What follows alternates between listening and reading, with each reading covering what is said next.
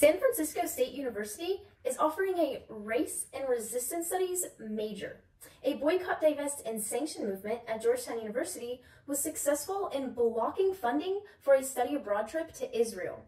And a Texas university has renamed one of its buildings despite disagreements from the Board of Regents. We have details on all of those stories and more. I'm Abigail Streetman, and this is Campus Countdown.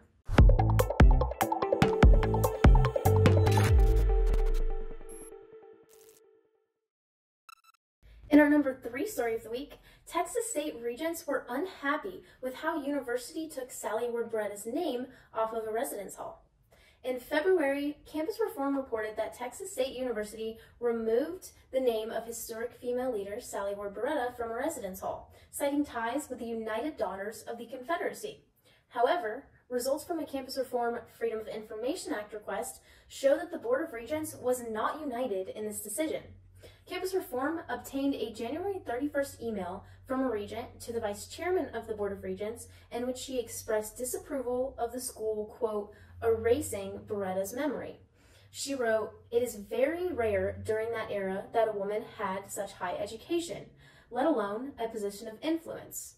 I really hate to see her memory erased from a school to which she donated 125 acres for it to be built upon."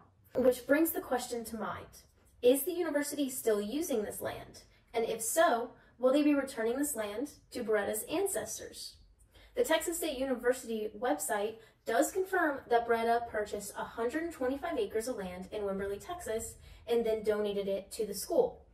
It also notes that Beretta further contributed to the school through the Sally Beretta Gift Fund and the Sally W. Beretta Award, which acknowledges an outstanding woman scholar. The W. Beretta Award has now been renamed to the Texas State University Outstanding Senior Woman Award. However, the website's meta description still lists it as the Sally W. Beretta Outstanding Senior Woman Award. And despite renaming a residence hall and renaming this award, one of the lodges on campus is still called Beretta Lodge. Campus Reform obtained a separate email of dissent from a chairman of the Board of Regents to the vice chairman. This email stated, "Read the piece from Texas State regarding the removal of the name of Sally W. Beretta from one of our buildings. The governor's appointment secretary is not very happy that this information was published prior to coming before the Board of Regents.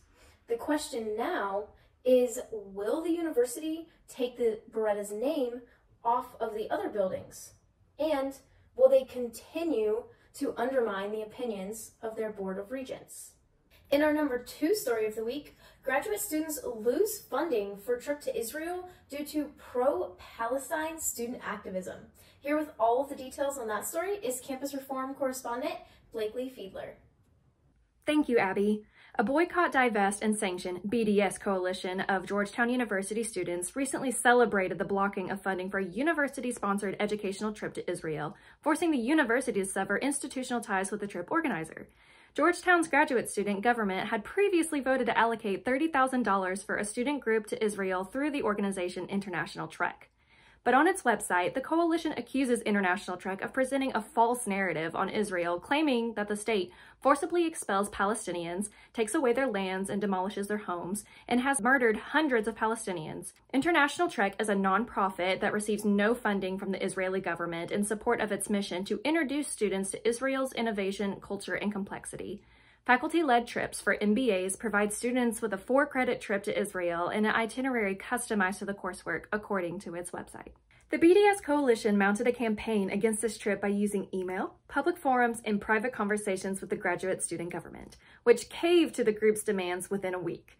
This is what happens when you show young adults that opposing points of view can be silenced or canceled.